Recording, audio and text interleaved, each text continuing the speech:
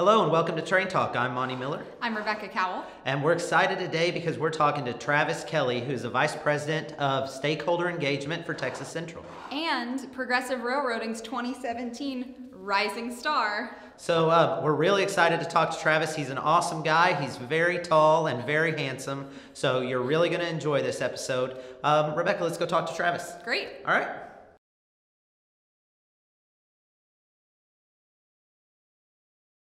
Hey Travis, we're just talking about stakeholders, and as a social media guy and a web guy, I talk to a lot of stakeholders online and on social media. So I think we're having a lot of the same conversations. How do you approach those conversations on a day-to-day basis? Sure. Yeah. When any of us give a presentation to a chamber of commerce or any kind of big group, you'll get all the usual questions, right? How much is a ticket? How many trains are going to run a day? When are you going to start construction? Why was my chicken so bad today? Whatever the question is, right? But when you're having these one-on-one meetings, one, you get to benefit from the knowledge that person that you're meeting with brings, and in many cases that doesn't exist anywhere in a public domain. So if you're trying to understand a floodplain better, so you can design the system around it, or you're trying to understand how someone else operates a railroad and things they've learned over time, it's very much a conversation. You tend to learn very little when your mouth is moving.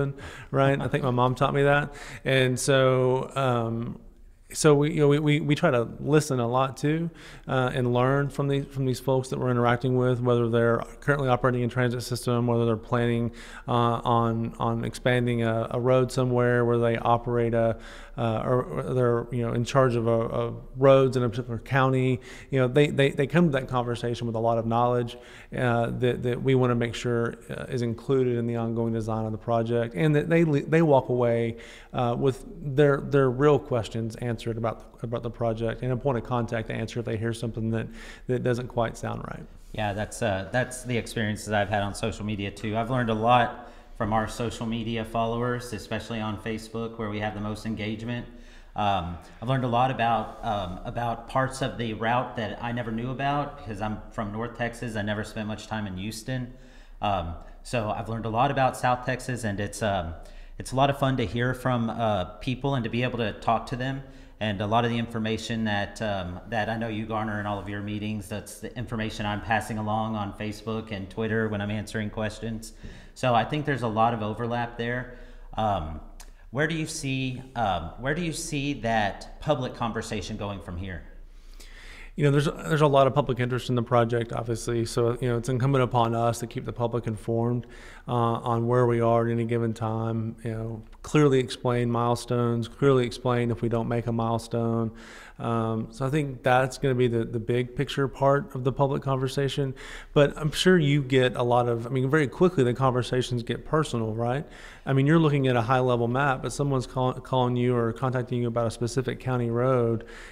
Absolutely, and that's actually the best way for that we can take those questions from the public, and especially from landowners along the route, who when they have questions that maybe they haven't been answered in their face-to-face conversations with, or it's things that just come to their mind, they can ask me on Facebook or ask me on Twitter, Instagram, anytime, and usually we see that immediately, and we get back to the questioner as often as possible. And it really makes me feel good to know that people who may think that they don't have that direct line of communication with the company, that I know that I can fulfill that need of theirs. And I think that it works really well with our approach to landowners and to all of our stakeholders in general. Do you think that where do you think the conversation will go from here? I think it continues to get more and more personal, right? So in 2014, when the first maps came out, at the time there were 6 potential alignments, and the line was all academic. There was a big line. It could have been on my property. It could have not been on my property. It might be in my county. It might not be in my county. But as soon as those alignments came out, it became very, very personal for thousands of people, whether it impacted them directly, maybe their home place, maybe their neighbor. It became very personal, and we don't take that for granted. Of course, we take it very seriously here. And likewise, when they communicate back with you online or with me in a meeting or any of us at a presentation or anywhere else, the expectation is that we reciprocate, that we have an answer for that person, because that person's question, their inquiry, it's not academic, it's not general, it's very, very specific, and our obligation to respond to that person and provide an answer, and if possible, work through a resolution, that becomes real. So that right now is with us, and it's a lengthy process, purely dictated by the scale of the project, the number of parcels that are impacted, and going through an environmental process where things shift and things fluctuate. So I think that's where the conversation is now. That's a big difference between a public and a private project as well, is that a private, we're more building from the ground up as you're raising money to build the project, whereas a public, where you'll have the money in advance, and then you can kind of plan more from the top down. Is that how you see it? That's certainly one way to put it. Most people, this is a new technology to Texas. It's also a new way to develop a project like this. And so, folks are accustomed to seeing a highway, for example, being a planning document for decades before you see asphalt. So you get really used to it. By the time construction starts, you think, good grief, I thought that was already done. Or are they really doing it? Are they finally going to do it? As an investor-led project, obviously we can't wait 3 decades from conception to construction, and so we're moving through this process, and there's been incredible public input into the project. Thousands and thousands of comments received, and we've hosted dozens of meetings. The federal agencies have hosted dozens of meetings. So there's been lots and lots of public involvement and lots of public attention paid to the project. So the public is very involved in that sense, but it's not this prolonged, protracted 3-decade-long planning process that holds people up, where they don't know if a road's going to be there, what it's going to look like, and when it might be there. We're trying to get answers to folks as quickly as we can, as quickly as the process allows us to give them some definitive answers. So when you have that many comments, thousands of comments from people who are all over the state, all having different opinions and perspectives on this project, how do you then sift through all of that and come up with an alignment, come up with where your stations are? So we don't. All those comments were made to the FRA, the Federal Railroad Administration, and they are looking at a certain set of topics that is germane to their expertise. But I mentioned these 18, 19, some odd other state and federal agencies that are involved, and each of them have a different specialty. Whether it's air quality or water quality or noise and vibration or whatever that particular agency's either geographic or subject matter expertise is, they're looking at the project's design and everything about the project, where it is, how we're going to build it, how we're going to manage construction equipment, all the rest of it through their particular lens. And likewise, they're looking at all these comments through that same lens. And they're making sure that we're addressing these comments in an appropriate way. And ultimately, the FRA is the arbiter of these different 19 agencies' opinions. And then there will be mitigation requirements of the project moving forward that, we can't just say, yeah, we'll do this. We'll use native grasses on our embankments, for example. We'll do that because we don't want an invasive species coming in just because we think it looks good. We're not going to buy some fancy grass from the East Coast and bring it in and let it take up. No, we're going to use native grasses. Well, and that's just an example of one mitigation measure, right?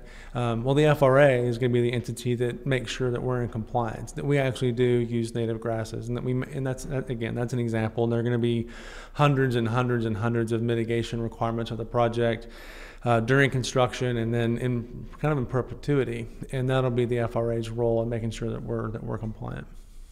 And so you said the public's had opportunities to comment. Explain what opportunities the public has had to comment, and the kind of things that they may be commenting about. Sure. So in November in 2014, the EIS process started, and that was in June of 2014. And then information started rolling out after that. There were public comment periods on the scoping, during the scoping period, which was a very high-level description of essentially what our proposal was, the general alignments of where we wanted to go, and how we proposed to operate the system. And the public was invited to provide feedback on that concept, on these alignments, and so forth. And there were 12 public meetings held by the FRA up and down the route, or along those proposed alignments at the time, so to comment on even that initial phase of the project. Much work was done. There have been individual meetings held by the FRA with certain stakeholders, different counties and other flood control districts and others. And then ultimately in December of last year, of 2017, the draft environmental impact statement was released. It's 5,000 some odd pages, and 11 more public hearings were held by the FRA up and down the route, and the public was invited to comment. And at these meetings, they could, there was just a stenographer there to take oral comments, anything spoken into the record. They can handwrite them, they can email them in, they can mail them in. There are probably, there's probably a fax number, I don't know. And, but the public is always welcome to comment to the FRA. I mean, today, yesterday, before the draft EIS, there's always been an email address open, a phone line open, and we're actively soliciting comments as well. So as someone, again, who is a native Texan, who is working on this project every day, who has been working on this project every day for the past almost 8 years, what is the biggest warm fuzzy you've gotten about working on this project to date?